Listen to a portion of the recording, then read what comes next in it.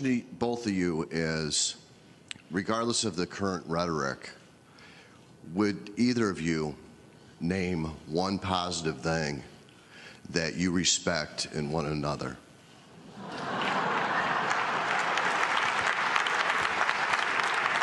Mr. Trump, would you like to go first? Well, I certainly will, because I think that's a very fair and important question. Look, I respect his children. His children are incredibly able and devoted, and I think that says a lot about Donald. Statement about my children to be a very nice compliment. Very proud of my children. And they've done a wonderful job, and they've been wonderful, wonderful kids. So I consider that a compliment. I will say this about Hillary. She doesn't quit. She doesn't give up. I respect that.